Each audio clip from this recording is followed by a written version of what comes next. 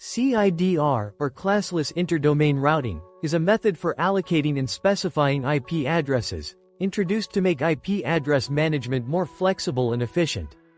In the past, IP addresses were grouped using rigid classes like Class A, B, and C. Each class had a fixed number of IPs, which often led to wasted addresses or limited availability. CIDR replaces those fixed classes with a more efficient system.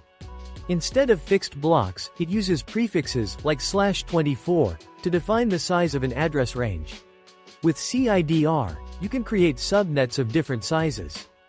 For example, with 192.168.1.0/24, you can break it down into smaller subnets like 192.168.1.0/26 for smaller networks, which saves address space and improves routing efficiency.